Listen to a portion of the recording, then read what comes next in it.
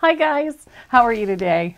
We are bracing ourselves from some nasty weather. I know some of you on the East Coast of the U.S. have already gotten it, and apparently it's our turn next. So we have a nice fire on going in the family room, and it's nice and cozy in the house. And so it looks like a perfect day to just sit back and paint, because this looks like it'll be a good day for it. It is gray and gloomy, and we're expecting freezing rain and ice pellets and snow. So it's not going to be a very pleasant afternoon and evening. So we're going to make it more pleasant. We're going to paint some daffodils. Look forward to spring. I know I am. If we don't get snow pretty soon and lots of it, I'm going to be wishing for spring. I don't like the rain. What else? What's on the top of our agenda today? Oh, YouTube channel.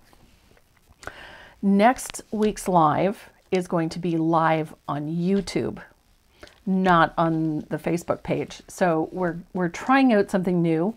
So we're going to go live on the YouTube channel, and we're going to give that a shot because I've never done it. So hopefully Renee knows what he's doing on this one.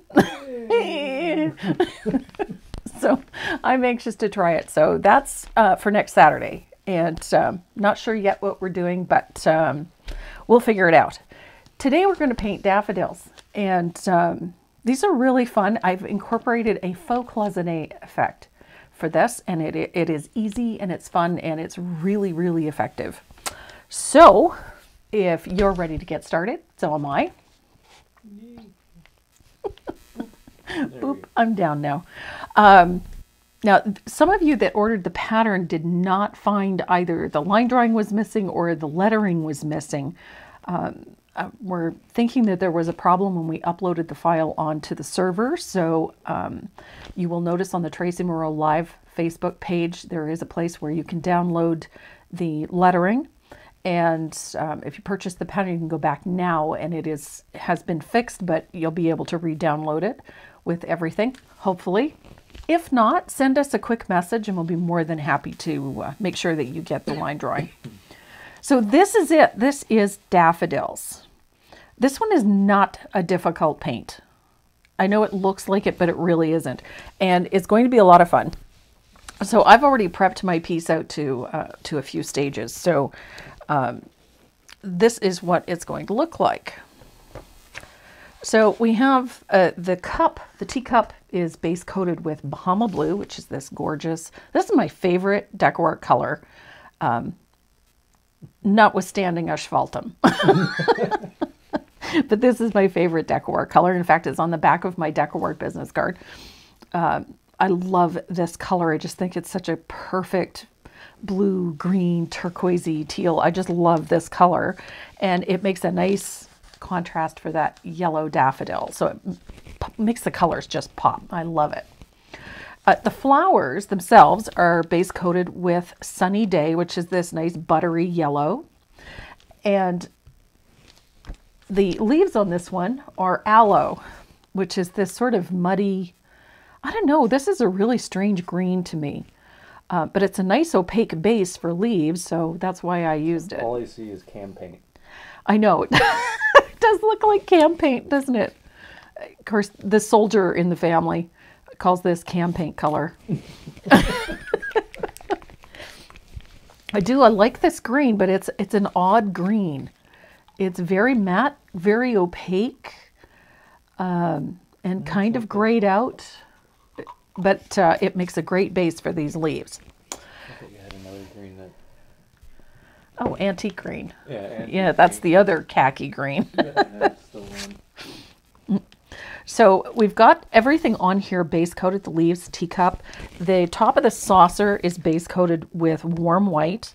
I have a trick for painting this, especially this little narrow band at the bottom, and you want to keep it nice and straight. I just tape mine off with a little bit of painter's tape and then use a stencil brush to put the color in.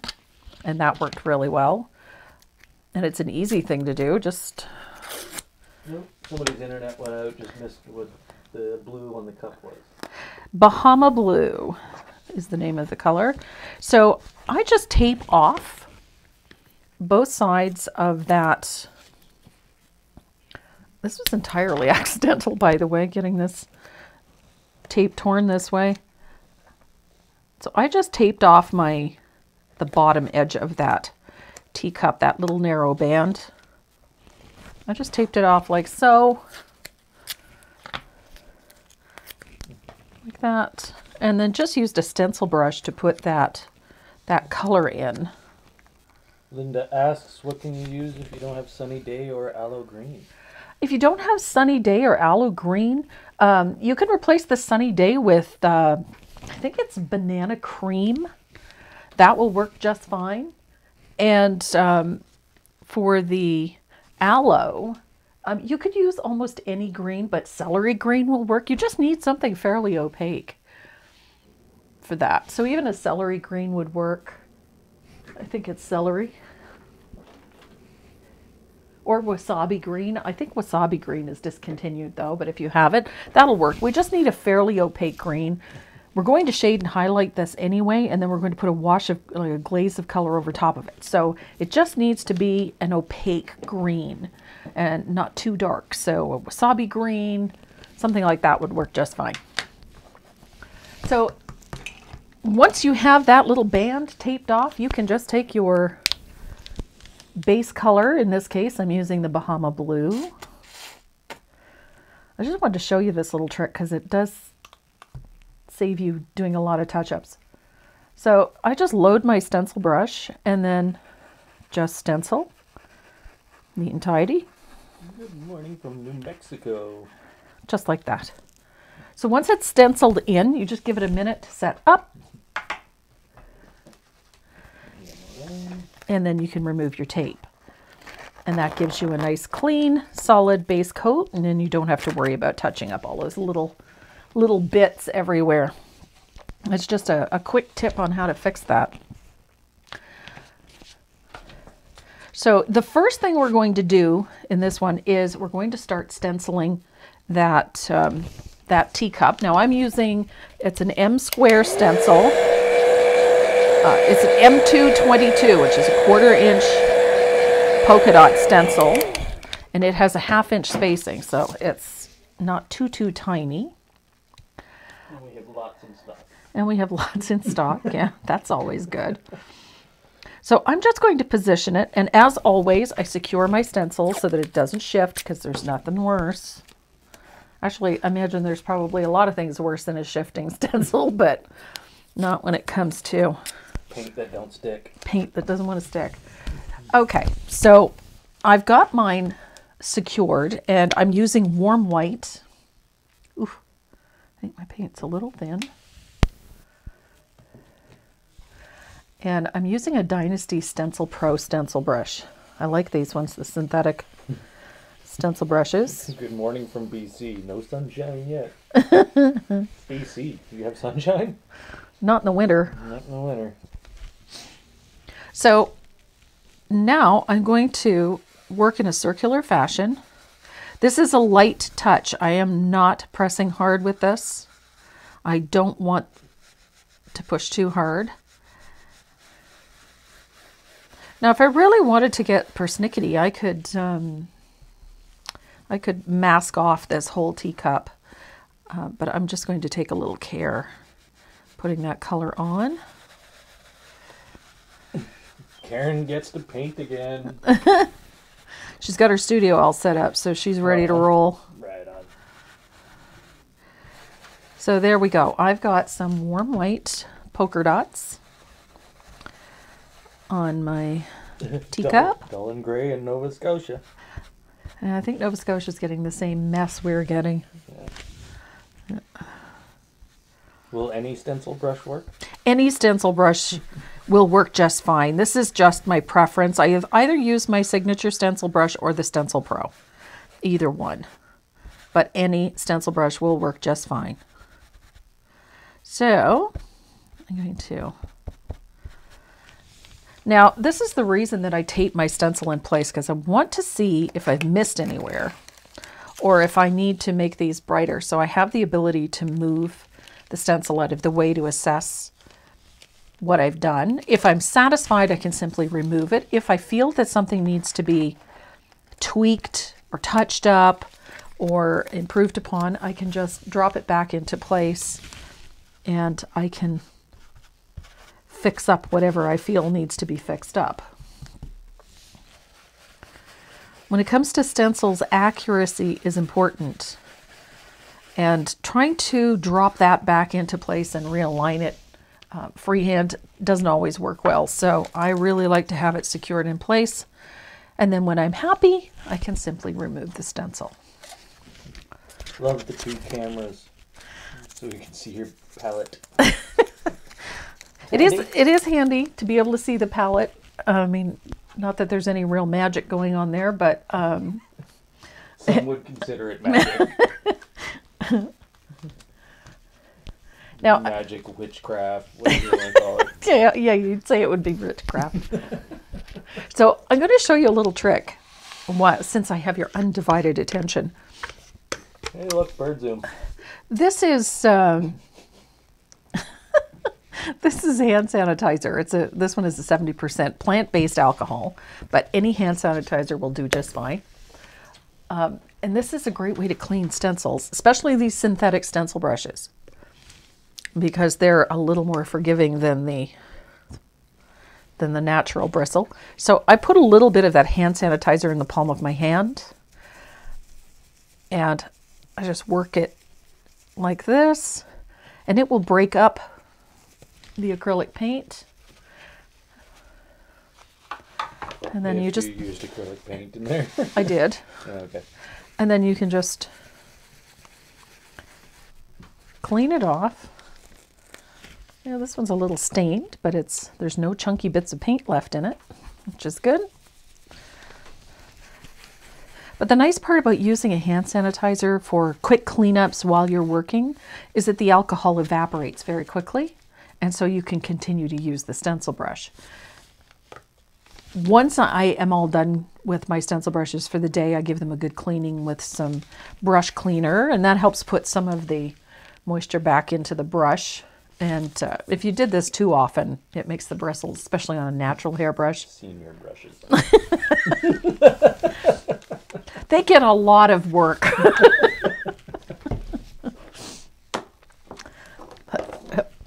So that's a quick tip on how to clean your stencil brush in between uses. Because that alcohol evaporates, you can continue to work without messing up your... We're not zoomed in yet. We're not doing the bird yet. We're not doing the bird yet. So now we're going to move on to these leaves. Now I start with my shading on these, and I'm going to use my, where's my 3/8? There it is. I'm going to use my 3/8 angled shader, and we're going to use, I'm using fluid acrylic, and the color I'm using is the quinacridone gold, and I'm also using a color called Orange Flame. I think it's Orange Flame, if I can find my bottle of paint. That's Tangerine.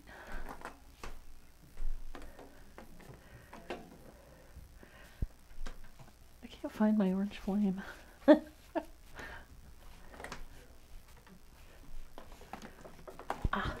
There it is. Gee, it escaped me. So I'm using... God, that is a bright orange. It is a bright orange. This is Orange Flame. I love this orange.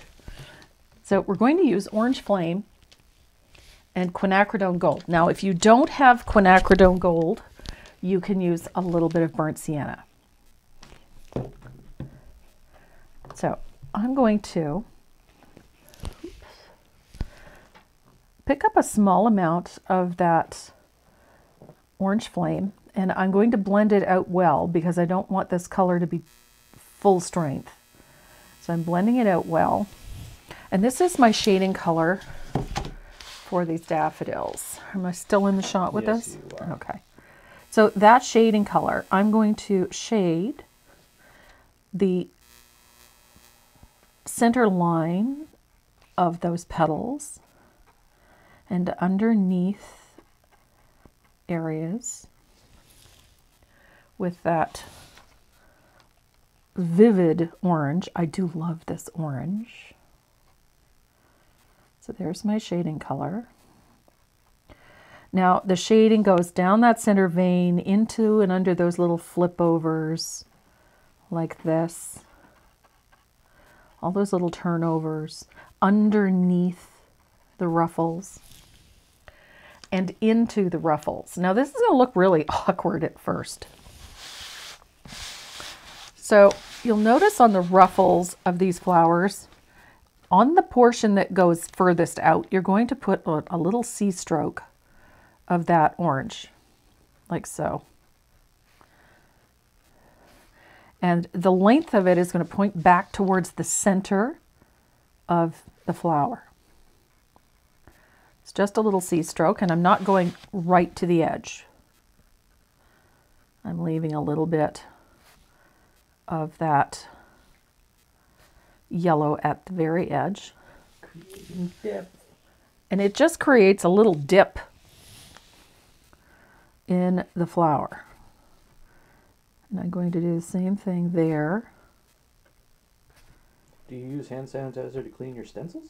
Yes. You can take that liquid hand sanitizer and put it into a little spritzer, a little pump sprayer, and it works beautifully. Just spray the stencil and then wipe it off.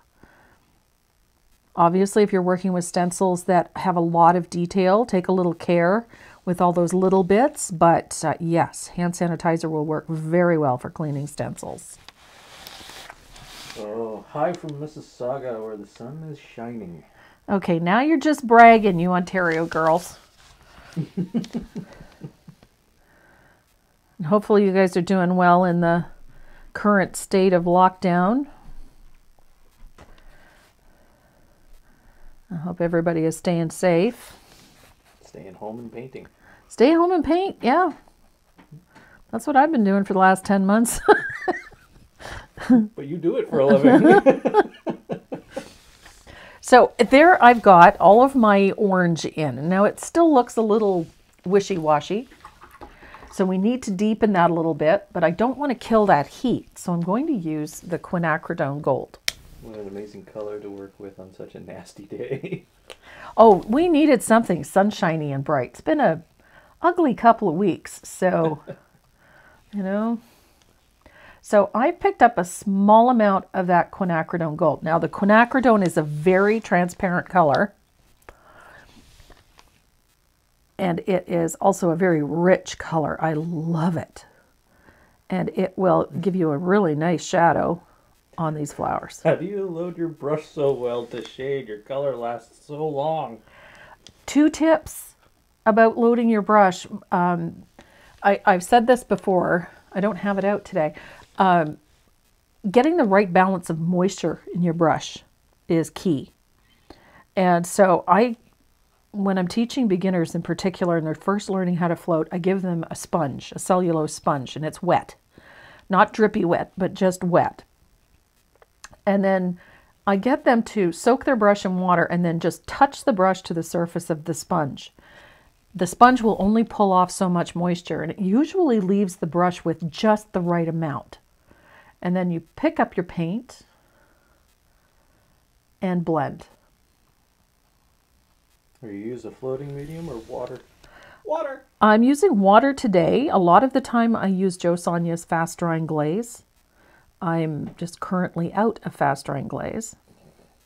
Good luck getting some. And good luck getting some. I've had difficulty finding it without having to, you know, sacrifice a small animal, so, or give up one of the kids. Which do you prefer? I am a big proponent of the fast drying glaze. I love it because it gives you such great control and it allows the colors to stay very rich and vibrant, so I can thin the color without diluting it. Do you lose opacity with it though? Yes, the idea is a glazing medium, so it makes the paint a little more transparent, which is exactly what you want for floating. Don't have that in automotive stuff. No. We have to thin it. Yeah. But you're also, in spraying, you're using a medium to thin it. So just about there. So now wherever I put that orange flame, I'm putting that quinacridone gold or burnt sienna. Now with the burnt sienna, it's a little more opaque, so you have to really thin it out. You're putting that right over the... Right over the orange flame. Orange flame. Okay. Because it's transparent, the two colors are working together.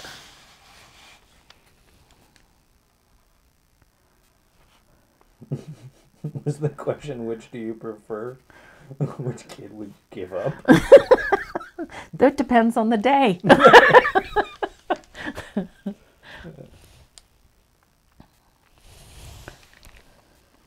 What sponge to use for your brush? It's just a regular kitchen sponge. Yeah, it's just a regular kitchen sponge, you know, the type, the blue type with the scrubby on one side and the cellulose on the other.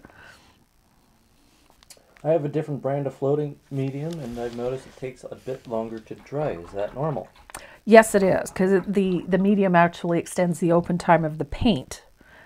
The Jo Sonja's fast drying glaze, it still stays wet a little bit longer, but it dries faster than your average glazing medium.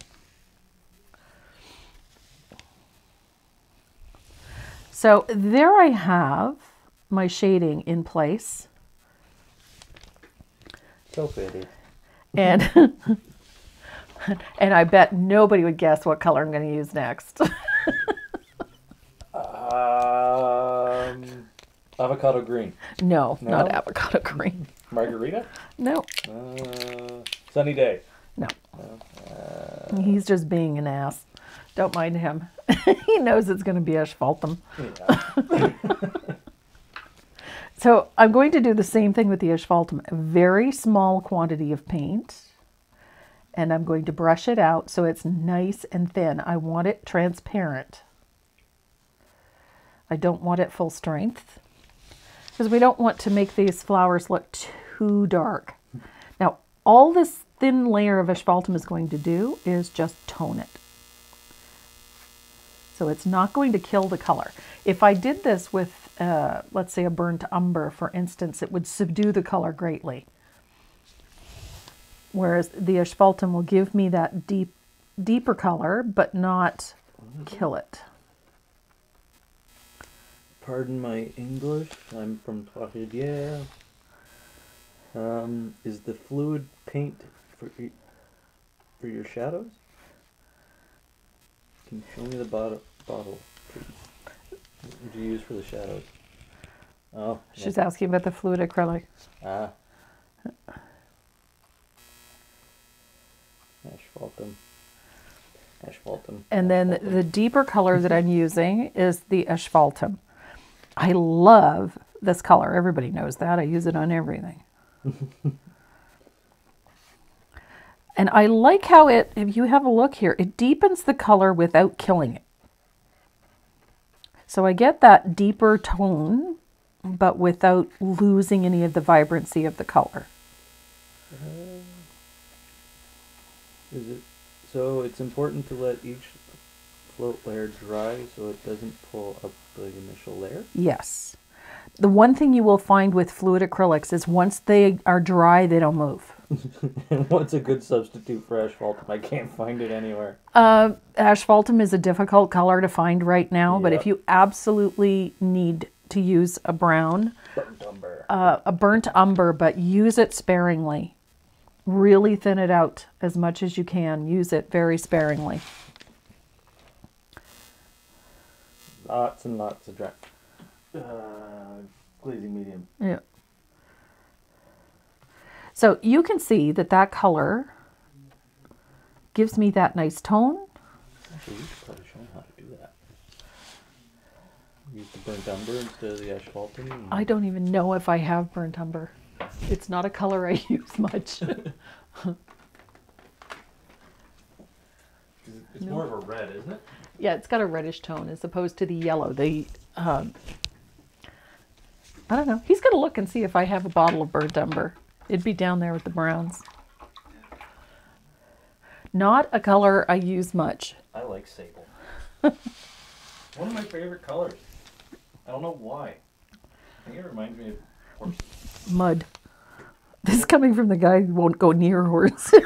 They terrify me. My ancestors are rolling over in their graves. I know. Sorry. They scare me. Hey, look, burnt umber. One bottle? I know. And it's in the old label. Yeah. We've had this, give you an idea, this label has been retired for 2 years. And I still have 2 brand new bottles of burnt umber. Tells you how long. Oh, and it needs a good shake too. So just to, yeah, this is a good opportunity to show you the difference between the two. Burnt umber is that color that people use for antiquing and aging things. I'm going to bring your palette as the main screen. Okay. So that way you can show. So just so you can see the difference, this is the asphaltum. You can see that it has sort of a yellowish undertone. And this is the burnt umber. It has a slightly reddish undertone, but we want that color subdued, subdued a little bit. So you can see, hopefully you can see that on camera, that the two colors are, one has a slightly reddish undertone and one has a golden undertone. So this is the burnt umber. And you want to use this, as I said, sparingly, because it will flatten color out if you use it, if you're a little too heavy-handed with it. Pardon me. You thirsty? No, just a tickle. No. It's not the Rona. It's not the Rona. Good Lord. It's the coof. So that burnt umber will do the job admirably, but you do have to use it sparingly.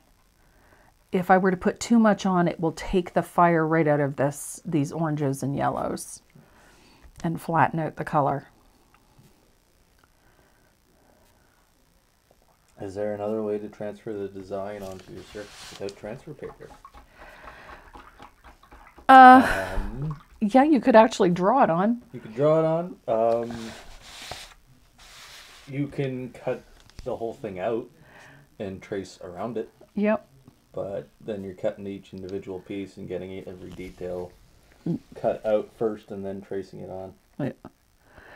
I like to use white graphite myself. Either that or I'll freehand it on, which I've been known to do, and it irritates people. So I'm just about finished putting all of this shading in. I love, see, I am not at all nervous about using asphaltum, but burnt umber. Is this a new pattern? It is. Just finished it this week. It's on the website. Oh, yep. I'll put the website up. Boom. Right there. Yep. Where can I find a video of you teaching floating? Almost every one. Every live. Almost every live. And she always accommodates. Are you still using the burnt umber? No, this is the asphaltum. See, I can't tell the difference. I can. So I like how because there's a yellow cast to that asphaltum, I like how it lets the yellows show through. It doesn't take the life out of the yellows. They stay nice and bright.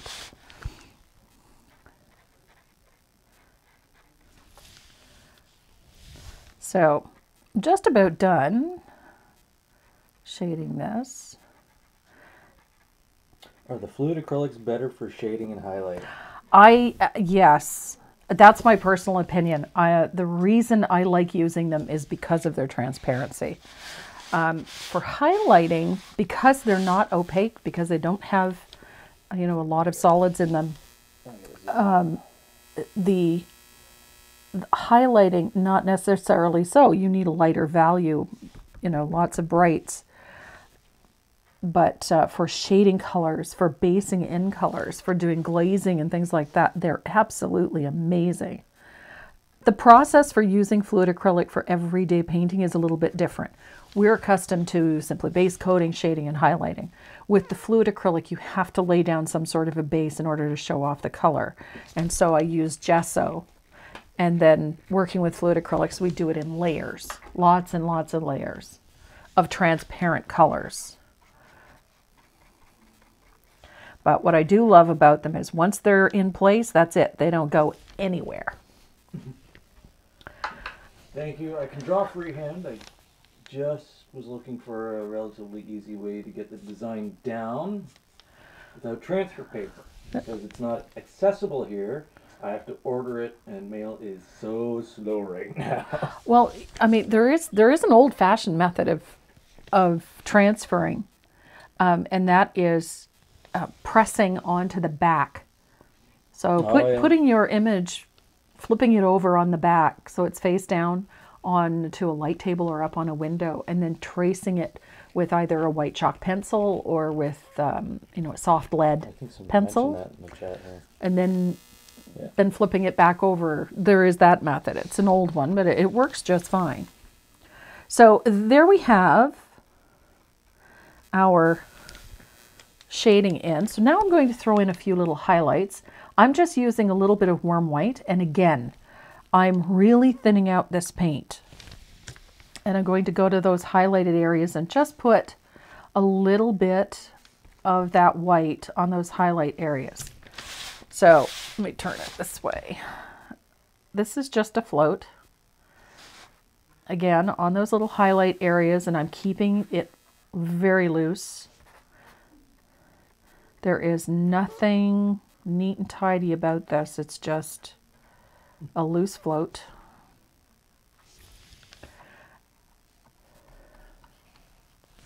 Now in those areas between those shaded areas, I'm just putting a little splash of that warm white over top of that yellow, just to add a highlight to those areas between. And it's a rough highlight. There's nothing neat and tidy about this. So don't get excited over it. And I know it looks sketchy. It doesn't look neat and tidy. This is a very loose... That's an artist pun. Yes, it is an artist pun. Sorry. Sketchy. Rub chalk on the backside. Yeah, chalk will work too. Chalk pouch will work. You can perforate holes along the design and use a pouch of chalk. That will work. Play connect the dots. And play connect the dots, exactly. So I'm just putting a little bit of white in there. And again, you can tell this is very loose.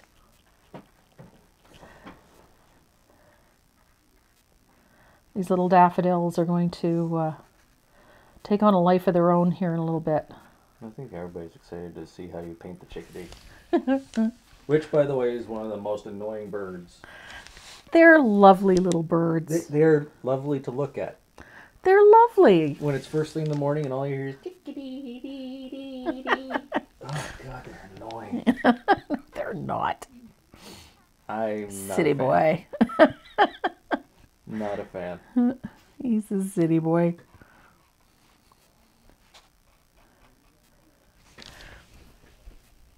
Much rather wake up to coyotes. Well, I did the other day. Yeah. Oh, yeah, they went to the backyard again. Yeah, they did.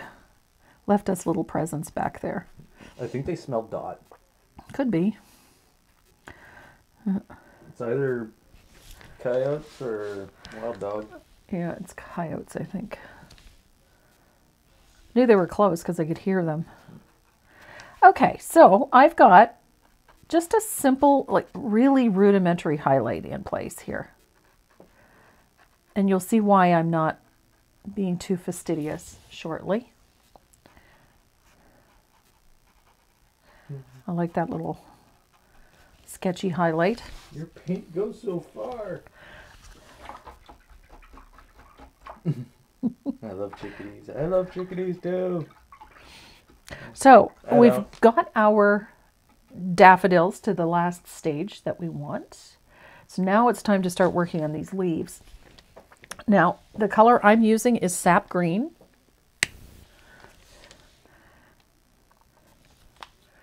And we're going to start by shading in some of these leaves. So again, that fluid acrylic, which when somebody said the color goes a long way, the fluid acrylic goes a very long way.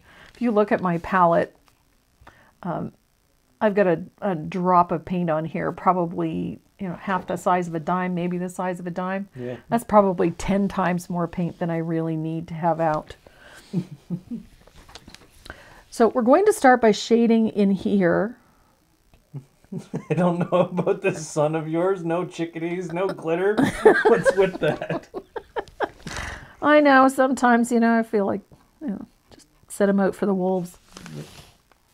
I'll get along with wolves. I know you do. I like wolves. So I'm just putting, I won't even call this a wash. With wolves. And they let you out? Yeah. They didn't even growl at me. So I'm just putting, no, I won't call it a float. It's more like a wash of that sap green into those deeper areas, because I want those ones to be the darkest parts of this. What is fluid acrylic's purpose? How are they different from regular acrylic paint? Fluid acrylic, these are a fine art quality paint. These are, let's call it an artist quality, but this is a fine art paint. And the difference primarily is the pigment load. There is far more pigment in these little fluid acrylics than there are in the Americana. Now, the Americana have a high white content. That's why they're so opaque. Whereas these are almost pure pigment added to an acrylic base. So you get gorgeous, deep, rich color, but they're very transparent.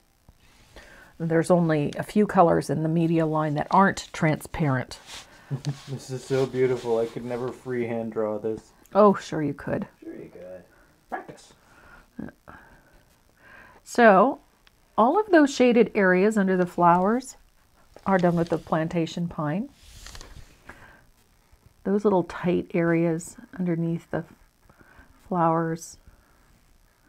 I worry about all of these shadows first. And then we're going to let those dry. And you might notice in this, you see all of these spaces. I don't know if they show up on camera or not. You see all these spaces. There's narrow gaps in between all of these areas in the flowers. They're not lines, they're actually spaces. So the black line that you see is the background. Is that why they cost more? Yes. Yes, it is.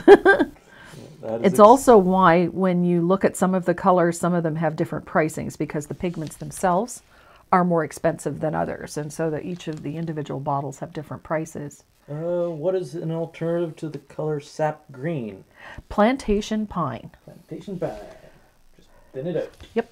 I try to keep a selection of colors here that you can use as alternatives if you can't get your hands on the fluid acrylics. So in this particular case, I've used the sap green. I'm going to use green gold. And what's the other color I'm going to use? Olive green. There it is. Okay, so I've got green gold in the media acrylic, diarylide yellow in the media acrylic, sap green in the media acrylic. Those are the colors that I am using. You can substitute those, and here's the substitutions. Plantation pine for the sap green, olive green for the green gold, burnt sienna for that quinacridone gold. Sorry, I forgot to mention that one. And then for that diarylide yellow, you can use saffron yellow. So if you can't find the fluid acrylics or don't have them, don't worry about it. You can use those as a substitute. So I'm going to, what I love about these fluid acrylics is when you start layering these colors. Of course. When you were showing the bottles. Yeah. That camera started crapping out. Which camera? That one. Oh, great. So, what was it?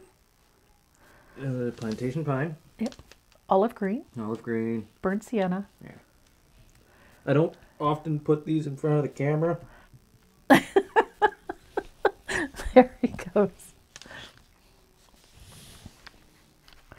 Okay, so now I'm going to start putting in that center vein on some of these leaves.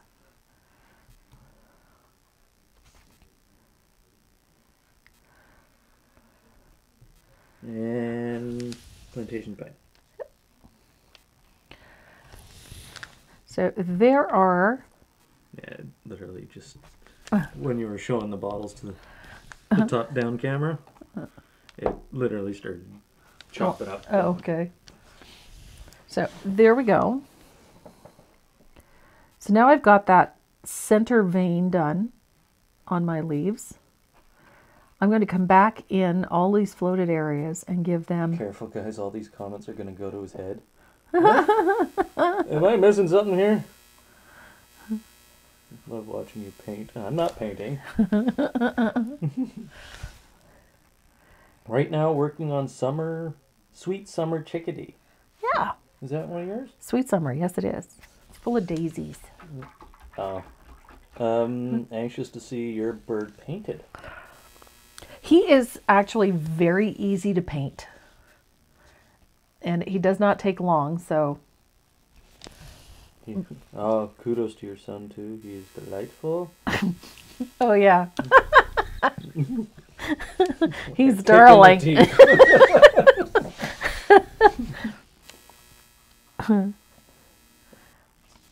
So there is my shading on all of those little leaves.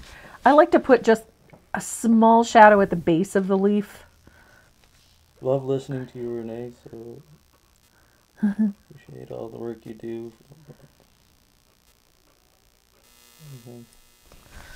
Careful, guys, all these comments are going to go to his head. Yeah. Yep, we'll have to butter his ears to get him out the door. Yeah. So now I have all of the shadows on those leaves have been placed, except one. I missed one. Hello, right there. So now I'm going to start deepening these shadows down in here a little bit. Like so. And it's just a wash. I'm not using a really strong float technique for this. It's just getting them a little darker in a few areas and underneath those leaves. So, Hoot meeting? Is Hoot coming back? Oh my god. Hoot. Hoot. Heart of Ohio Toll was a great show we used to do in Ohio. Yeah. In Columbus. Great bunch of ladies used to organize that. Miss your humor, Renee. Oh, that's Karen. Oh. So I have now deepened those shadows a little bit. And gave it a highlight. I haven't highlighted anything yet. No? No. Why does it look like there's a... It's because I've layered the shadows. Ah, yes. So now this is where things get a little strange. I'm going to dry this real quick and then we're going to make that green pop.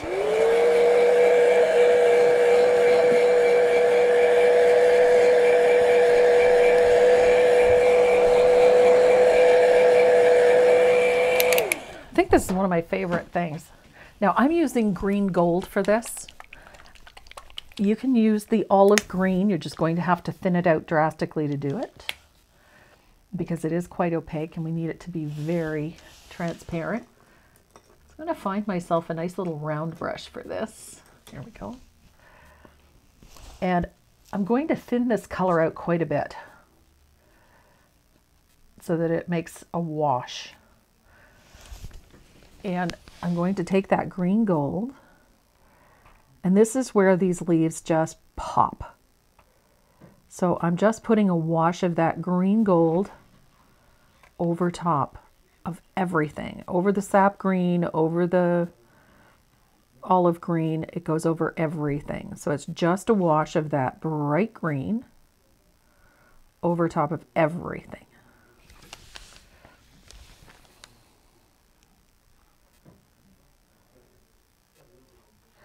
Just like that. So those leaves just suddenly come to life. That tiny little bit of color, and it is just a tiny little bit of color. It's not a ton. It's very transparent.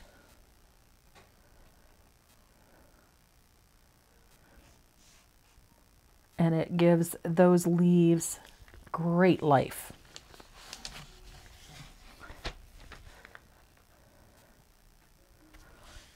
I love this green gold. Such a vibrant, vibrant green. And then when you put it over top of that aloe, you have that nice opacity and that green tone from the aloe.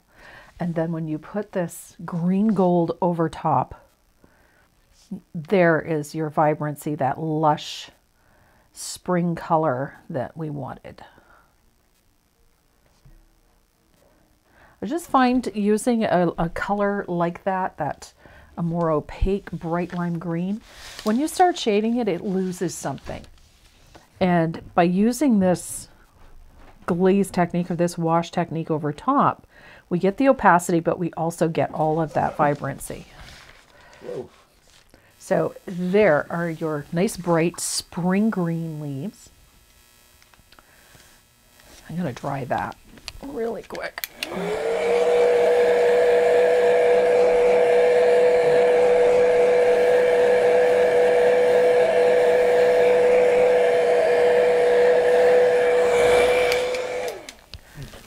Was their last year. So I'm going to take a little bit of warm white on my angle, and I'm going to pick up a tiny amount of that green gold, and I'm going to blend it well. Now I've just added a small amount of white to it, and this is where we're going to brighten a highlight. And it's subtle. It is not an in-your-face highlight, but it is enough to change the look of that leaf. Is that media color green gold? Yes. And you can do this with the olive green. You won't have to add white to the olive green when you do the highlighting. When you say everything, do you mean on top of the Just shadows as well? over top of the shadows, everywhere. Just on the leaves, mind you. Everything. Base coating, again. So that little highlight, that tiny amount of white, is just enough to change that green and give us that little punch of light that we needed. And I'm going to take that same color out to the tips of those leaves. On those little leaves, just a little bit. Are you using a hairdryer to dry your paint? What I'm using actually is an old heat gun, and then I set it on a low temperature. I don't want it too hot, because you can literally melt your paint if it's too hot. Bake your paint, ended up cracking. Yeah. So there we go. There is our highlight on those leaves. If you want the leaves more subdued, what could you use? With less, I then just go ahead and highlight the aloe with a little bit of aloe and a little bit of warm white. It'll keep the leaves a little toned down. Any tips for a good wash? Make sure that your color stays very transparent and work in thin overlapping layers. If you use too much of it at once, it tends to bury color. I prefer to layer things. Just gives you more control. Thin layers. Is there a pattern? Yes. There is a pattern. It's available at... Boop. Oh. My bad. There you go. So there are our highlights on our leaves. Nice bright, I love that vibrant green. From here, I just go back in and deepen shadows as I see fit. If I find that something is perhaps a little too light, needs to be deepened or darkened, this is where I do that. I go back in with my sap green or my plantation pine and I deepen shadows when I feel it's necessary. I keep forgetting that I can dry with a hairdryer. I have a tendency to just sit and wait. and wait and wait. Yeah. Watching paint dry, story of my life.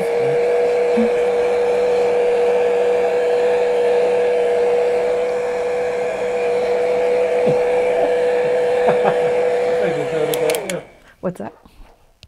The bird looks like he's balancing a snowball on his nose. He does. He won't for long because we're going to start shading our teacup. Now, the color I chose to do the teacup was, again, that Bahama blue, but we're going to use peacock teal for the shading. You should leave it. Bouncing a snowball. So I'm using peacock teal for the shading on the cup. Okay, So our, oh, we forgot to do the little vines and tendrils. Get your micron out. Out comes my micron. I'm going to use a mixture of the green gold and warm white. And it's about a 1-to-1 because I want this green to be quite opaque. There we go. So equal amounts of the warm white and the green gold. Sorry, I might have to run. And I'm using, this one is my 10-aught micron. I'm using a 10-aught extra long detail liner for this. Twister Brushes chapter meeting here in Oklahoma. It's hard being the president. So I'm going to use my liner to put in these little vines and tendrils.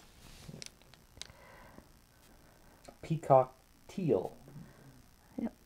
Peacock teal, not peacock tail. Yep. And so there are the little vines and tendrils done with that mixture of green gold and warm white. Your touch when holding your brush looks so loose and gentle. Probably because it is. I don't, a little wobbly today, it seems, to me anyway. Did you have coffee? Yes, no caffeine. Oh. So,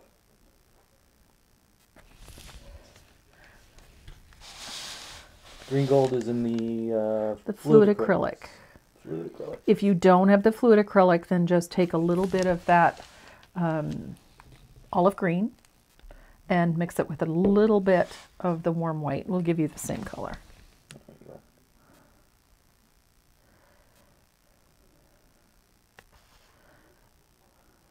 go. Oof. Not so great with the brush today, the liner.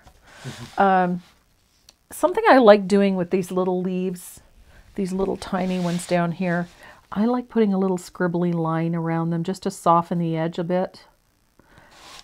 I just find a lot of the time they just look too... No caffeine, I couldn't do that. I agree. Going to buy the pattern on your website. Any discount code this month? Yes, Painting Pal. Painting Pal, there you go. Painting Pal. If you use the discount code Painting Pal. So if you're ordering stencils or patterns, by all means. It's all one word? All one word, Painting Pal. So there, I've got my little vines and tendrils in. So now we're going to start working on our teacup. This one's going to work up pretty quick. I'm working with, where's my 1/2 inch? There's my 1/2 inch angle. You might have noticed I really like my angle brushes. So the green gold doesn't actually have gold? No, it does not. It's just a high yellow content, very high yellow. So I'm working with 1/2 inch angle, and the color I'm using is... That brush seems to hold paint for a long time. Secret? It's all in getting, again, it's all about getting that right amount of moisture in the brush. So again, I blend heavily when I load so that I have a nice transition of color. Now, of course, I loaded the brush and I haven't penciled in my lines on the cup yet. So I'm going to just quickly sketch them in because I didn't trace mine on. So I'm just going to quickly sketch them in. Can you use the Canada code with this one? The Canada code, if you're Canadian, yes, by all means. If you don't have a Canadian postal code, it won't work. But if you're Canadian, by all means, use that one. It essentially what that code does, because the site is listed in US dollars, and because my site is hosted in a US company, it will essentially discount you the amount that you would actually pay for the exchange rate and the whatnot. Can they use that Painting Pals code along with? No, it's one or the other. It's one or the other. Yeah. And the Canada code gives you a better discount. Yeah. We haven't Figured out how to do that yet. Do you sell the brushes on your website? We do? Some. I have stencil brushes right now. The riggers and whatnot are out of stock and are back ordered. But you can go to the brush guys. But we do have, I do have a discount code for the brush guys. So if you are looking for brushes, go to thebrushguys.com. They do ship to Canada and their postage is reasonable. They do ship through Canada Post, so you're not paying, and it's not too terrible. So the discount code is my name, Tracy M. And now the Brush Guys brushes are already discounted at 40%, and that one just gives you an additional discount of 5%. So going to save a ton. 45% off. Yeah. That's pretty good. It is. So I'm just shading this with a little of that peacock teal. I love this color. Now I know what I've been doing wrong. I always tried to do the swirls all at once. Now I see your method. I do them in pieces. I've never been able to do swirls in one go and make them look good. So now, again, my shading on this looks choppy and rough, and that's okay because it's going to smooth out as we go. Purchase the pattern and my directions do not have all the details of your application. Is there another version of the directions? Details of the application. I don't know.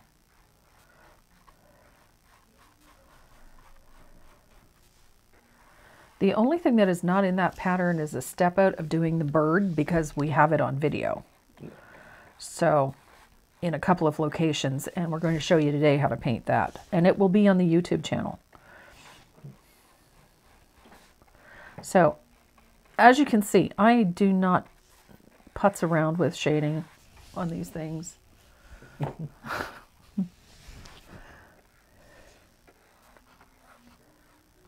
Neatness doesn't count.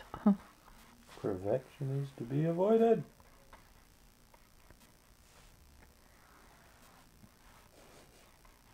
Yosemite? Yosemite, I know. Yosemite. Yosemite area, California. Love this piece. Thank you. Yosemite, California. Man, I bet it's pretty there. I bet it's dry. Yeah, something it is not here today. Use the video and the pattern. Works well. Yeah. So you can see that this color, every time I put on a layer, that shading gets just a little bit darker. And I put the focus of that shading up underneath these flowers. This is where I need it to be the darkest because there's the least amount of light getting to things there. Now I'm going to come over here to the handle and I'm going to switch to a smaller angle. Oh no, missed this. Will this be on replay? Absolutely. So I'm going to put a float of that peacock teal under each one of those little curves like that and in behind our little chickadee and on the handle like so.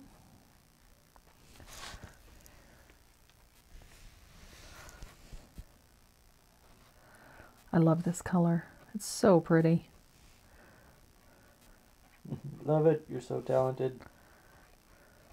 Now I'm going to dry this real fast.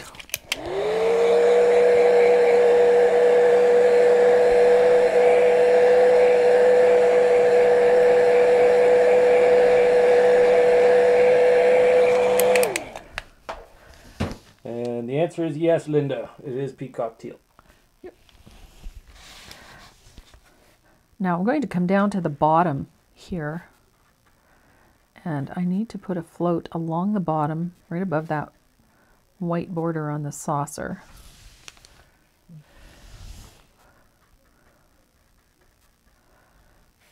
You notice when I'm floating for this, it's more like a pity pat. I don't want those hard-edged floats. Why do you leave the line showing in the design? Oh, and we'll show you that in a few minutes. That line that I pointed out on these flowers, I do it for two reasons. One is that I absolutely hate retracing things on. And so I leave a space so that I can see where each of the individual sections are when I'm base coating. By the time I am done shading, you can't see them anyhow. So I keep them fairly fine. In this particular case, it's because we're going to do a faux cloisonné effect. So I'm really not worrying too much about those gaps because by the time I'm finished with them, you're never going to see them. I've just about done with my peacock teal. I usually do 2 to 3 floats of color for this, just so that I get that nice deep value. And because the paint is thinned quite well, I can still see my polka dots through it. Somebody had a good question, and I think it deserves another camera. So. Oh, okay. What do you need? Well, I'm gonna. Actually. So I'm going to dry this, then I'm going to take a pencil and get rid of those graphite lines on my piece.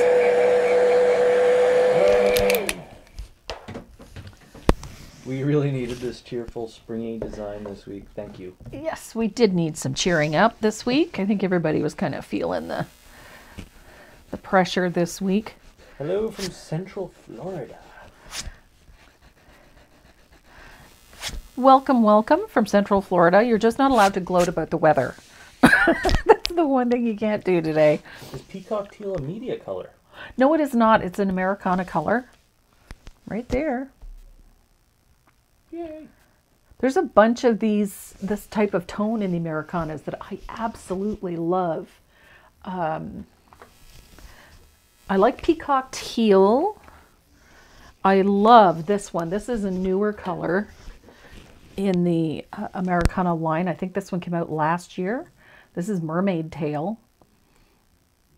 And it's a little bit, it's like maybe one value darker than the peacock teal. So if you don't have the peacock teal, you could certainly use that Mermaid Tail. It's a nice, really nice teal-y blue. It's very pretty.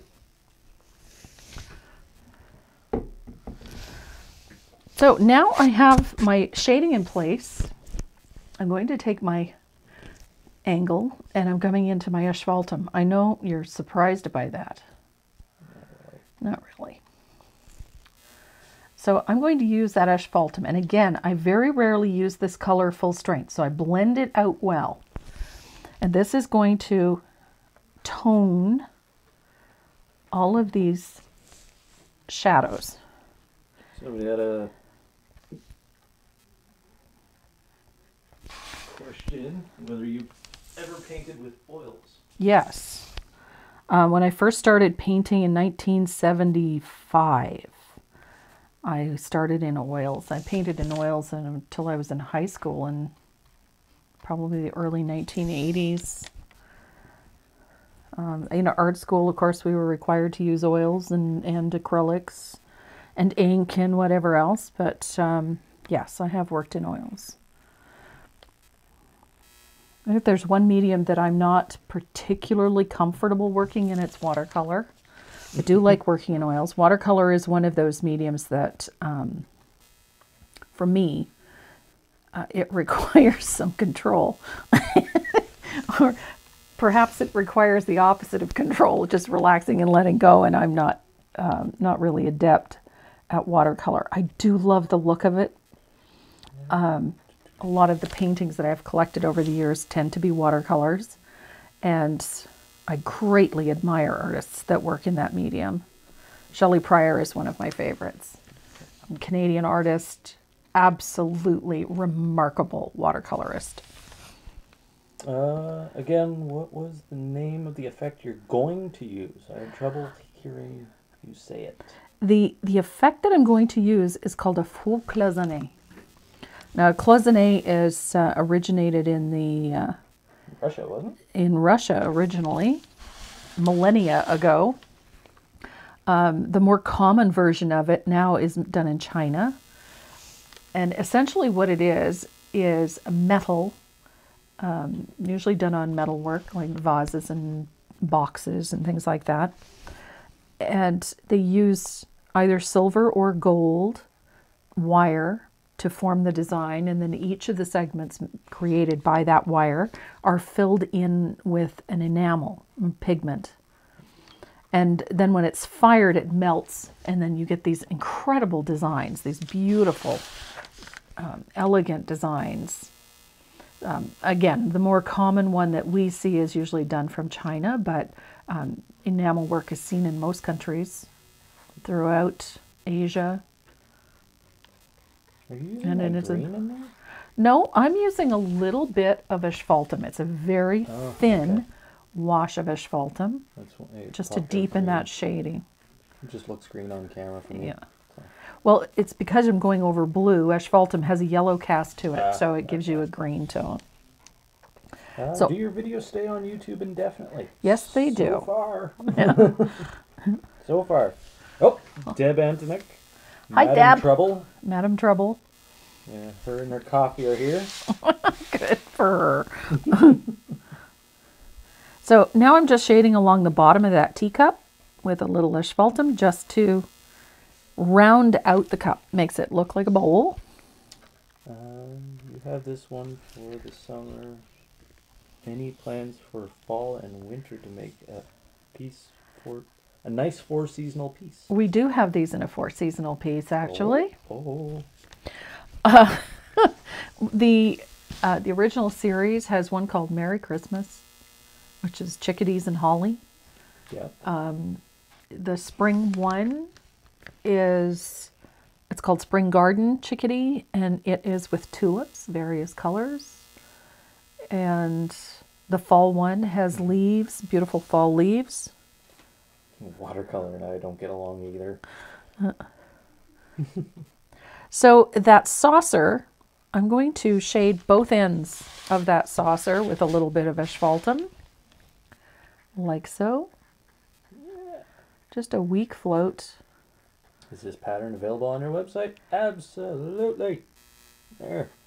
Right there. There it is.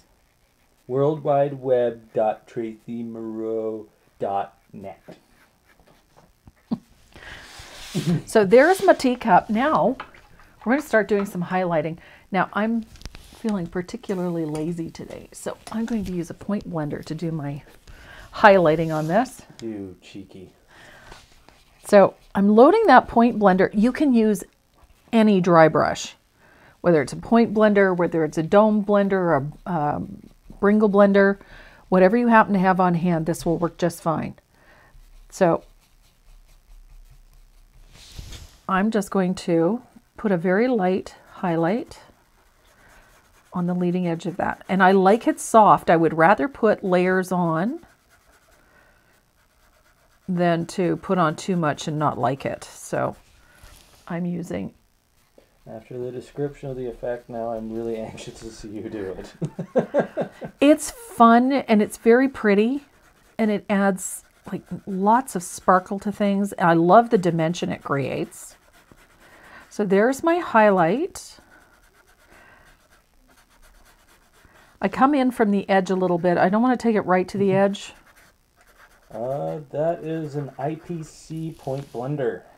That's the type of brush he's using right now. Yeah. And these are also available from the Brush Guys. I know Deb Antonick carries them on her site, but I think she's sold out at the moment. Oh, is she? Yeah. I haven't purchased your dot stencil yet. I'm giving it a go with my dotting tools. Ooh, cool. Crochet hook.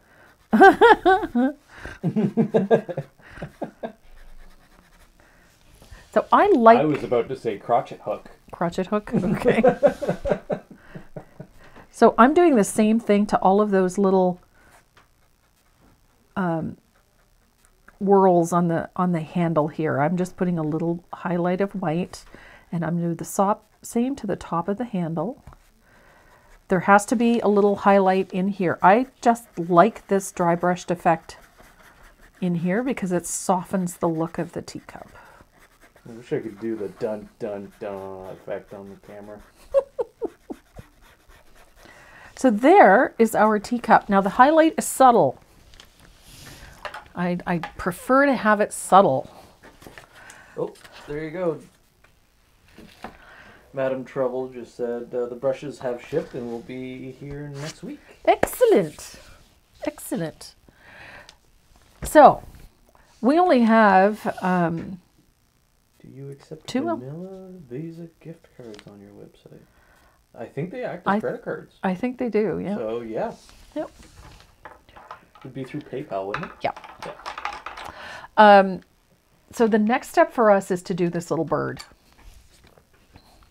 And I know he freaks people out, but he's really easy to do. I just got to find my burlap. There it is. This is the bird I wanted. The dun dun dun. I wanted to zoom in very dramatically. He wants to zoom in. He's all about the drama today. So the color I'm using is burlap, which is this muddy color here. Burlap. And this is an Americana color. This is one of those colors I don't use very often. As you can tell, it still has the old labeling, so it's at least 2 to 3 years old, at least. He still looks like he's got a snowball on his nose.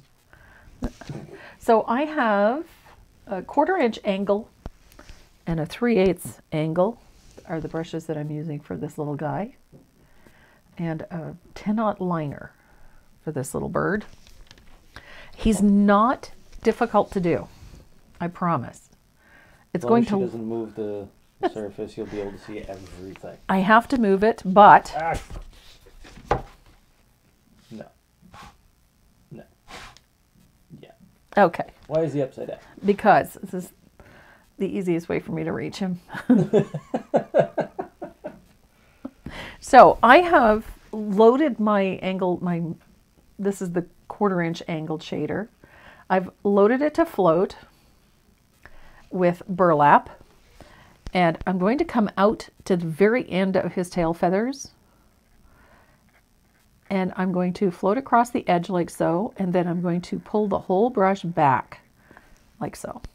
I'm watching. So I'm laying in a little color, and then I'm pulling the whole chisel edge of the brush right back like so. Don't be afraid to reload that brush. It's a chisel blend. Hello from Florida/Georgia border. Whoa. It's not warm here today. Well, you know what? Warm is subjective. Yeah. So I'm using the chisel edge of the brush for this.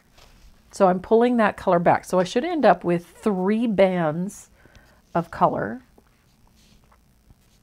Just like so. Am I good? He's kind of out of the shot. You gotta bring him. There you go. Okay.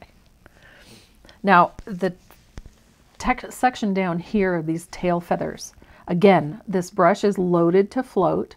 So I'm on that chisel edge, and I'm going to pull back.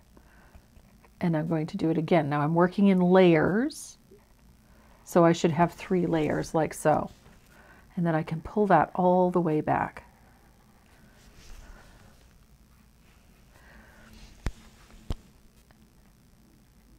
So I'm pushing forward. It forms like a V. I was going to say it's like a C stroke. It is a C stroke. It's just an abbreviated one.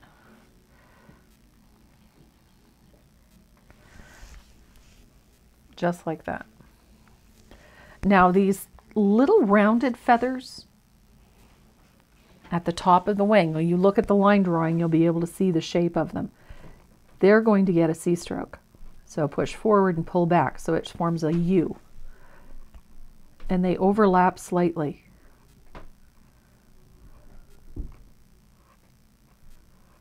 Just like so. So it should look kind of like fish scales. And then I'm going to do that again where they overlap slightly. Can you hold the chisel blender brush up to the camera for a moment, please? So we can see it better? Look at that! It's a Black Gold Dynasty. Yeah, this is a Dynasty Black Gold. It's a 1/4 inch angled shader. That's the brush that I'm using. So it forms what looks like fish scales. You make it look so flipping easy. Now, that fluffy little belly and his fluffy little chest are going to be done the same manner. I've loaded the brush as if to float, but the brush is going to stand straight up and down on its chisel edge. And you're going to tap and pull. So if I tap once and pull, this is what I get. And if I do it in little clusters, look what happens. I get this nice fluffy row of feathers. Sorry for the chickadee. And again, I'm going to slightly overlap. Overlap and in between. So that lighter value, or in this case, that darker value,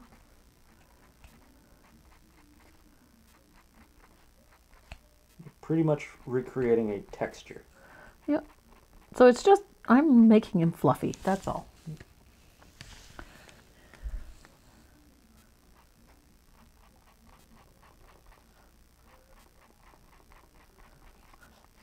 And if you work back from here to under his chin, it's much easier. It's a very directional approach Yeah. to getting that texture. So I pick up a little bit more.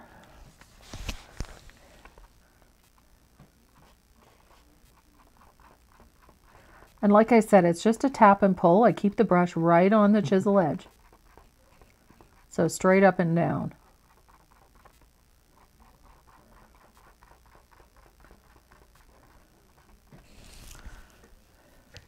You guys got to send us pictures of the work that you do.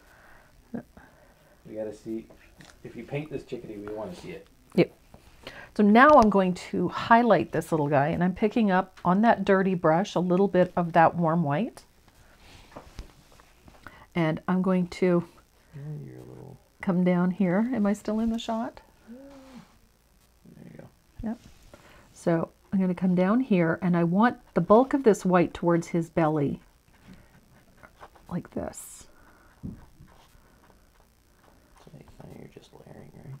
So I'm just going back over where I was before, but I'm not going all the way. Yeah. So I want to keep that brightness towards his belly. Just like that. And where I overlap the teacup, you can see he gets nice and fluffy.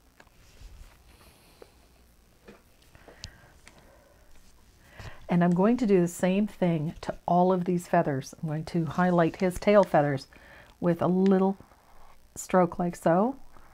That's off camera. Am I? There you go. So again, standing it up on the chisel edge, and I want to put a highlight on his little feathers. And I'm going to do a little bit on each of those curved feathers. So I'm just putting a little stroke. And again, to each of these little guys, those little feathers here all get a little highlight. I'm running out of water in my brush. There we go. You're lucky to have a talented techie for a son. Oh, see? Techie, that's a good word. Comments like that make my head grow. Yeah, we'll have to butter his ears. Mm-hmm. So there is the highlight on those little feathers. And if you feel he's a little too... I'm going to have to catch a chickadee in my yard. Don't be afraid to fluff him up by putting a few more layers in. If you find he's looking a little bland, like I thought he was looking a little sketchy there, so... It's about time for Renee's chickadee impression again. Yeah. So we've got his wings done, we've got his tail done. Now we're going to have to give him his crown, his little cheek. So I'm going to It should be good right there. Yeah, I'm going to zoom out a little bit. So I'm going to use my angle, and this is just straight warm white for this part. I'm going to start right by the corner of his beak, and we're going to put a chisel blend of that warm white, and we're going to come all the way back. I'm thinking rooks. They have the little red crown, don't they? Yeah, it's a rook. That's a rook. Those are annoying. We don't have those here. I know, but have you ever heard them? Mm-hmm. They're like blue jays. Yeah, they Except screech. angry. Angry blue jays. So I'm using just straight warm white, and I'm putting in that chisel blend. A techie with humor. He Yeah, adds most to of the them. video. What do you got there? So just a little warm white, and this gives him that nice bright cheek. Cheeky little devil. And before I rinse out my brush, I'm going to put a little, oops, too strong. Chuck will have to learn camera skills for post-COVID. So I'm going to put a little float of warm white, just a weak float towards the front of his head.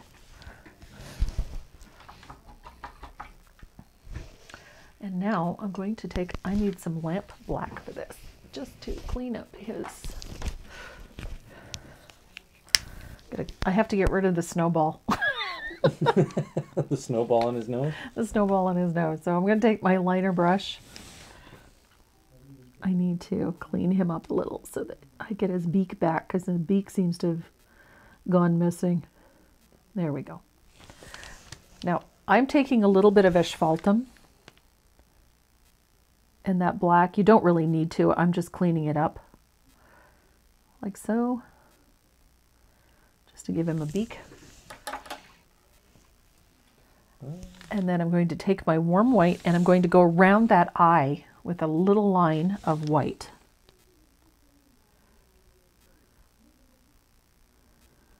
And I may have to fix that bit, but that's okay.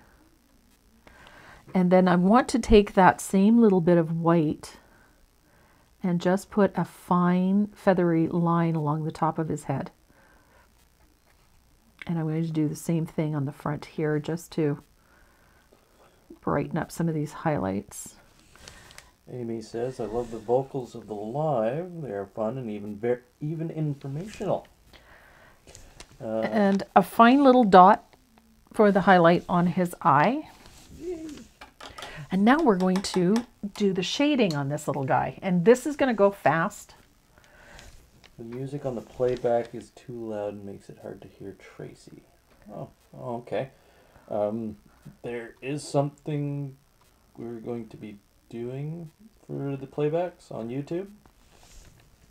There's not going to be music throughout. It's just going to be a little, kind of like an intro tune. Yep. Rather than having music play throughout the entire thing. So now we have to shade and accentuate all these layers that we just spent so much time putting in. Now I've loaded my angle with what else? Asphaltum. And I'm going to put a float underneath each of these layers of feathers, and it's just a weak float. It pops though. But it rounds out this guy really nicely. You have to zoom out because you're on camera. So I'm putting a float there under each of these layers. Remember, these are all layered. So that little float goes underneath like so. And underneath these little layers here, although they don't seem like it, that little shadow will make a world of difference. Right there. What liner brush do you use? My favorite liner is a 10-aught or a 15-aught extra long detail liner, and it's in the Micron. That's this one right here. That's my favorite liner brush. Yay. So there you are. You can take your liner brush and I'm going to use a little bit of this, but just to outline his beak a little bit, to put a little highlight on it. That's all. Doesn't have to be much, just to show it up. And there is our little chickadee. Really, that's it? That's it. Now, in the line drawing, he's got legs. I just ended up painting right over them. Because I think he's actually cuter without them. But there is our chickadee. There is our little chickadee. Chickadee amputee. So only thing we have left to do, aside from the cloisonne, which we're going to do right at the end, is the lettering up here. And that is done with Bahama Blue. Of course. Because it's going to match the teacup. And peacock There's a teal. word for that. Composition. That's the word, I think. Balance, harmony. Balance, harmony.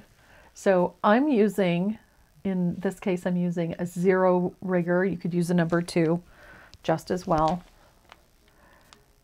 And I'm going to, this is my favorite part. I love doing the lettering. So I need that paint fairly milky. And for those of you who haven't watched before, this is what a rigger is.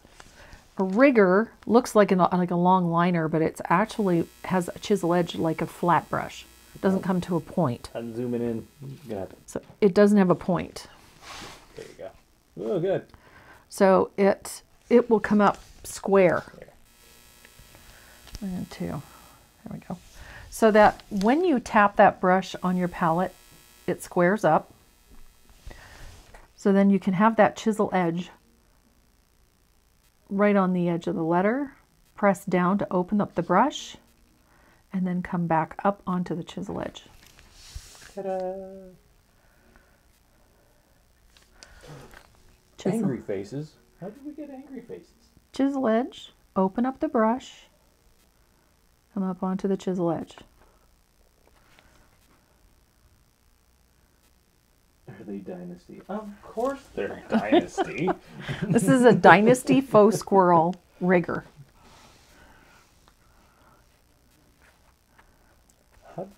How'd they do that? Do what? How'd they get the happy face emoji upside down? I have no idea. What? I'm the techie and I don't know how to do that. The angry face is upside down? No, the happy face emoji, Okay.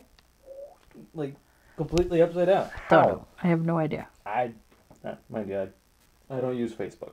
The only time I use Facebook is with her. So, where can I get a rigger? Well, not at our website. The brush guys. You go to the brush guys. So that's the only trick to working with. Is tap that brush flat so that you get that squared off edge.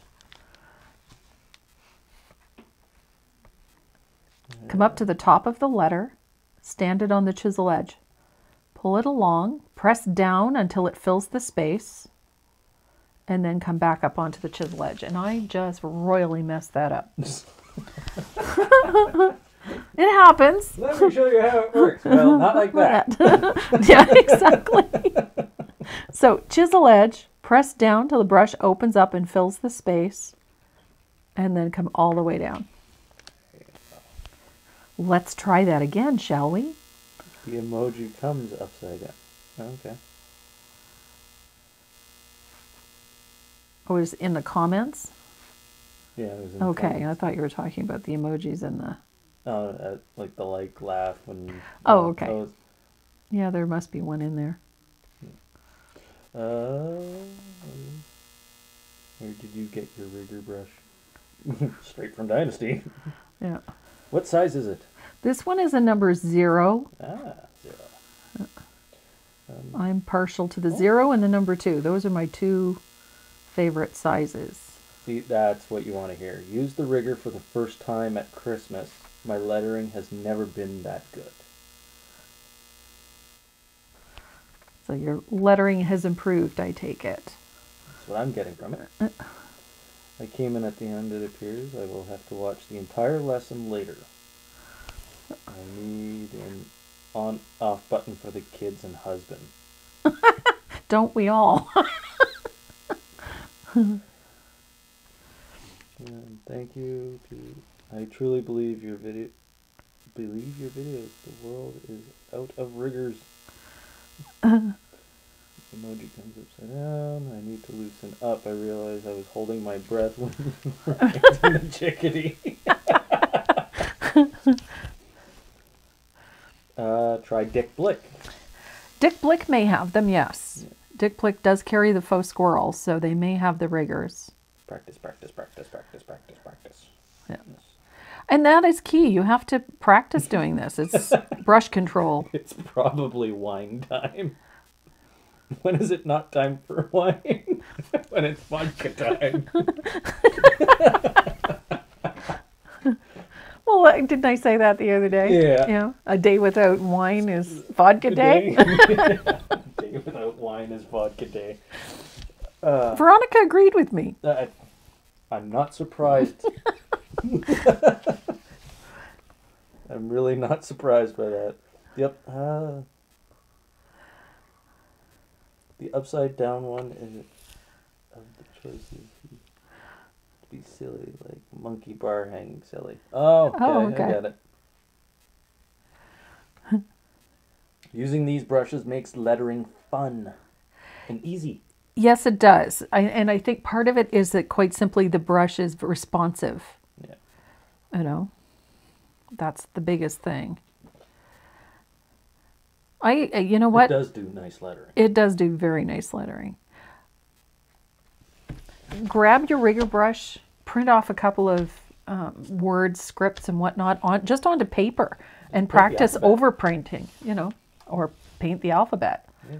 But just practice painting over the lettering. You'll find that it helps dramatically. So that's about it as far as the lettering is concerned. It's just, again, tap the brush till you get a flat edge, press down till it fills the space, and then come back up onto the chisel edge. You're going to need that for the gold border. Yep. No, I need the longer one for the border.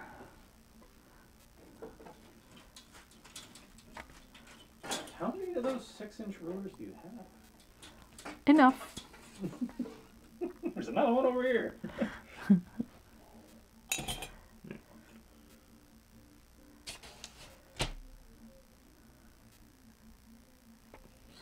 Okay, so I'm just about done with this lettering. I'll probably clean it up afterwards.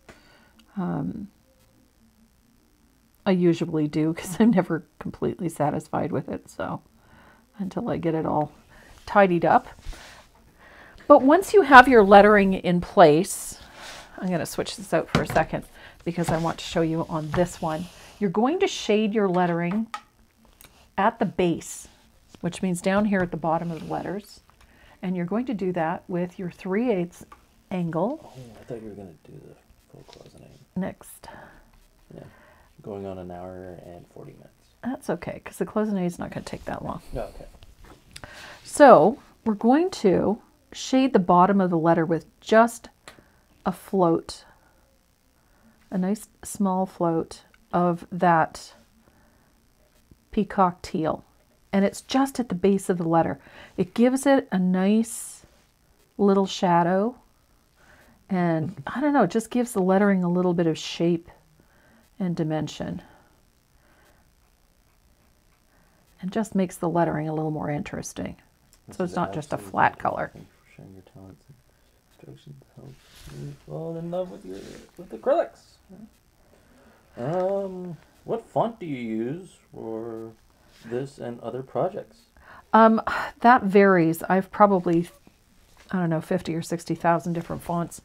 But so it varies. But this one in particular, if I'm not mistaken, and I'm probably mistaken, but I think it's called Melanie. Melanie? Yep. We don't keep track of time on paint with Tracy on Saturdays. I'm sorry. So we put a little shading at the bottom of each letter, and it rounds out this lettering nicely. It keeps them tied, you know, nice balance, and becomes harmonious with that teacup. Pulls the eye around so that those colors all move together. So Now we're going to do that faux cloisonné. I love this stuff. This is just too much fun. So now we come back to that. Remember, somebody had asked about that space in between. So I'm using a product made by Pebeo. It's called Mixion Relief, or Relief Mixion. It's an adhesive. It's a gold leaf adhesive. And it comes in this little tube. And you can squeeze it out. And you're going to trace all over those lines. Every segment all the way around those flowers. Oh, you do this on Saturdays? Yes, every Saturday it's new project, new class, new everything. Yep. Try to do something new, something interesting every week. New technique, whether it's And focused on a new technique or... Yeah, just try to keep everybody engaged and give them something new to play with, some new toys for their sandbox. Renee, you would probably have a huge revolt if you said you had to go right now.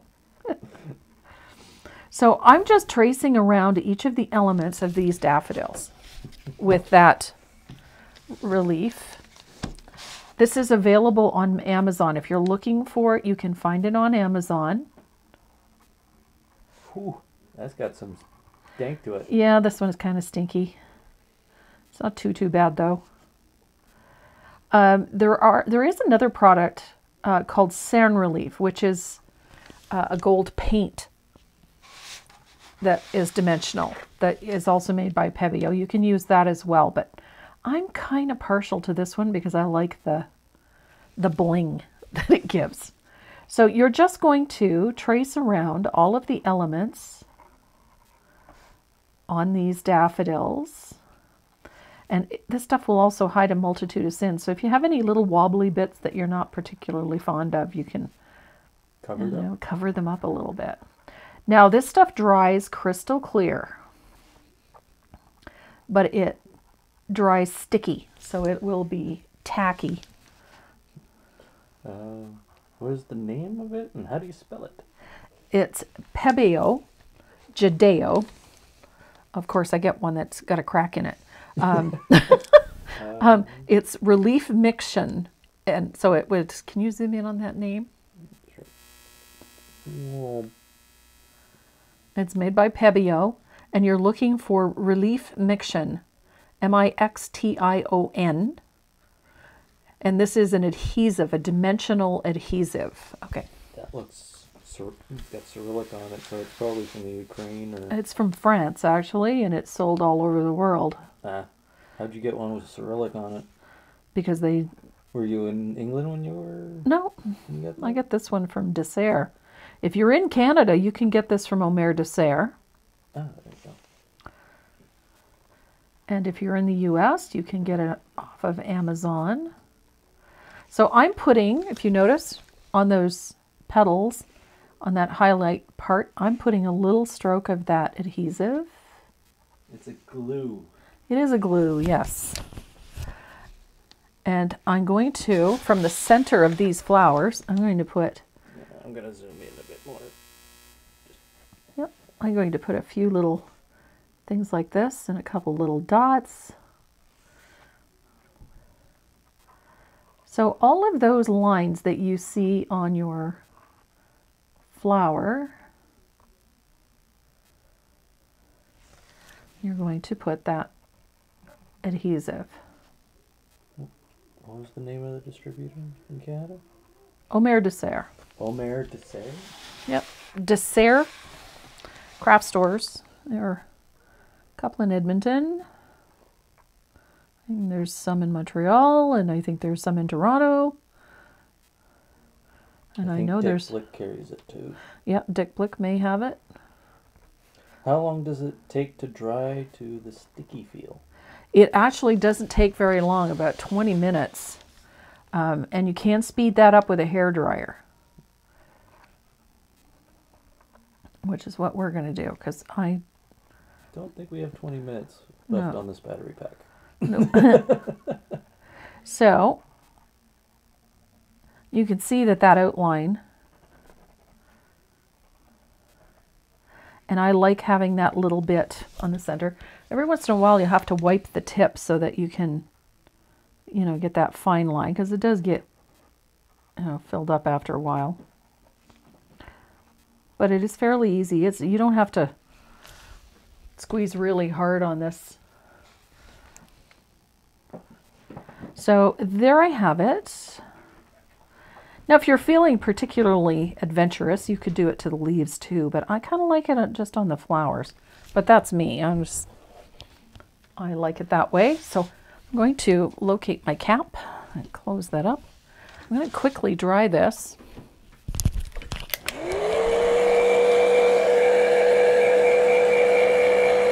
It doesn't take too long to dry it. It starts to close up really fast. You don't want a lot of heat on it though, or it will start to bubble if it gets too hot.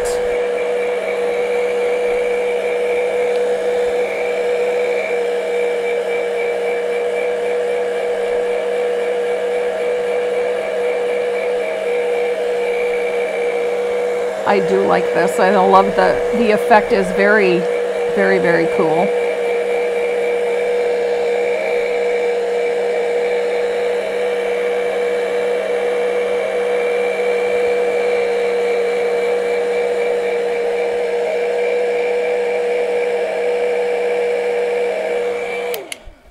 So it's not drying very quick, but so I'm going to move this out of the way for the time being, and we'll come over here to this one so that I can walk you through the next step. So once that cerne relief, or that relief is dry, you're going to use this. This is deco foil. You can get this off of Amazon as well. I have the links. If you go to my Facebook page, Tracy Moreau Facebook page, I do have the links to both these, the adhesive and the foil. Oh my gosh, there we go. So you can cut this into more manageable sizes. A package of this comes several sheets. Put it right on top of it. Oh. Yep. So it comes several sheets in a tube, and you can get a variety of different colors in this too. And there's 5 full-size sheets in this. They're 6 by 12 inches. That's tons, believe me, because you can do 2 pieces on a tiny piece like this. So what you're going to do is, once that adhesive is completely dry, it's very sticky. And so you lay the foil onto the adhesive with the silver side or the white side down. And then you're going to burnish it like so. You can use a small plastic tool or your fingernails. You don't want to push too hard. And then it will stick to the adhesive, and then you can pull it back and that gold will remain on the adhesive, and it'll give you a nice gold look. I have a few places here where I don't have enough gold. So that gives you that metallic border all the way around the floral. And then give that a couple of seconds just to sit for a bit. That so stinks.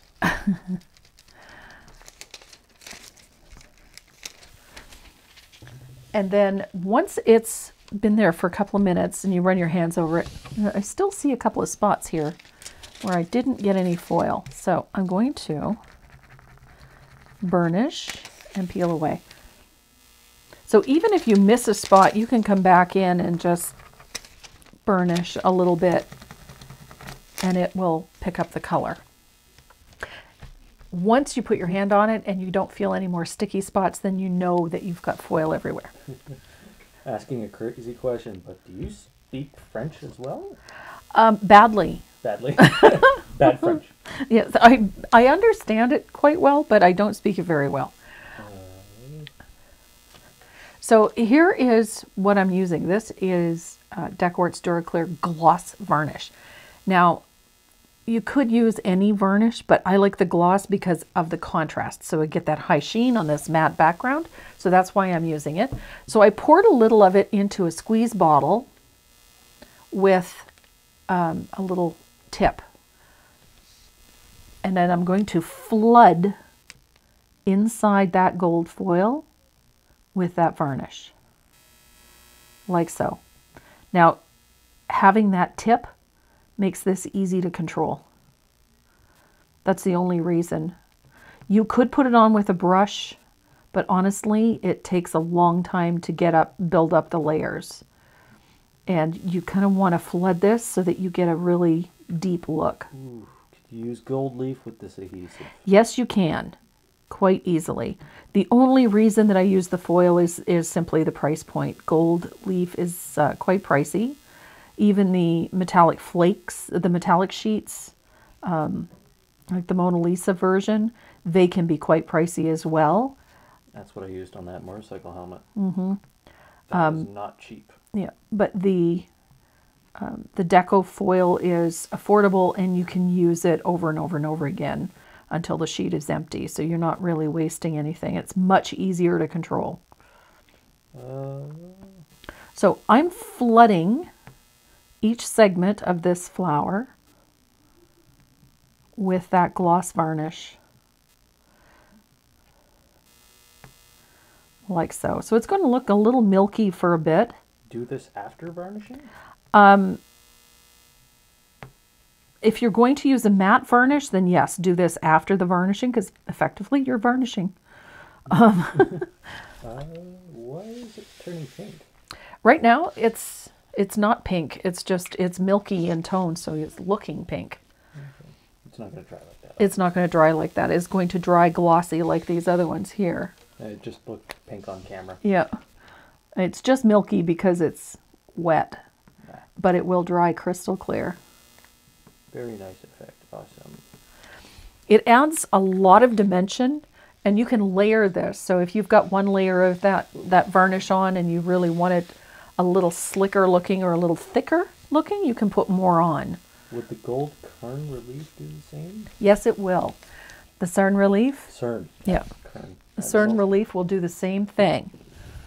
So if you can't find the adhesive and the foil, then by all means use the Cern relief. Thank you, Tracy and Renee. This is an awesome must paint project. So there is your faux cloisonné effect. And essentially that mimics enamel work. So it's an easy effect to do. How do you keep the varnish from running? Because the varnish isn't running because this little gold wall that you've put up. So it keeps the varnish in place until it completely dries. This is a really easy and really fun effect. And because of this, you don't have to be too worried about all the minutiae or the tiny little details, because they're going to be buried under all these different layers. So this is a really fun technique, and it works really, really well on a variety of things. Just not very well on vertical surfaces. For obvious reasons. Yeah. That is an awesome finish to the edges. Love the effect. A wonderful lesson. Can't wait to paint this. Just beautiful. Thank you, thank you. Bunch of thank yous. And yes, I'm sorry, I'm reading comments. He's reading comments and I'm waving at him to let him. It's time to flip the camera up. Okay, guys, I do have a giveaway today. I have 2 stencil sets and a brush set for each of those stencil sets. So you've got 2 brushes and 2 stencils coming in that. Have you picked a couple of names today, or have you been too busy? I've been not really busy, just a lot of questions today. He's had a lot of questions today. That's good. We enjoy the questions. So we will randomly select anyone if you want to be in There we go. in the running for that. He's just going to do that. Janet Reynolds. Janet Reynolds is one winner. And let's go. It's like Russian roulette. Yep. That one. I don't know how to say that name. Take a stab at it. Take a stab at it? I don't know. There's a lot of... Not a lot of vowels in it, put it that way. So Janet Reynolds and... I'm going to say Lori? Lori. Windemeyer? Windemeyer. Windemeyer? Lori Windemeyer. I think that's what it is. Okay. The first name had nothing but vowels. Okay. Alrighty. Windemeyer? Windemeyer. Windemeyer? Lori Windemeyer. Okay. Okay. So Janet Reynolds and Lori Windemeyer, you're the winners of the stencil sets and the brush set. We've got some Dynasty Black Gold fan and a Dynasty fountain brush for you this week. Hopefully you're watching and you can just message us. Yep, And just battery just send us. We're still active. Okay, good. Okay, so send us a message on Messenger with your shipping information and we'll get that out to you as soon as we can, which will be this week coming. Also, remember, we'll be sending out a notification letting you know what time and where we will be on YouTube next Saturday for our live on YouTube. I'm excited about that one. Never done that, so that one's a new experience for us. Yep. Yep. There's going to be a live chat. Yeah, there will be a live chat in there, which is kind of cool. So it'll be a different medium for us, so I'm kind of excited about that one. In order to get notifications for that, go to my YouTube channel and hit the subscribe button. And the bell notification. And the bell notification so that you get a notification when we go live. when we go live. So, having said all that, everybody, I know things are difficult for our friends south of the border these days. So try to stay positive and upbeat. Know that all of us north of the border are sending high fives and stay safe. And to my friends in Ontario, please, please, please wear your mask. Take care of yourselves. Be safe. And hopefully we all come out of this mess in good shape. So until next week, love ya. Stay safe.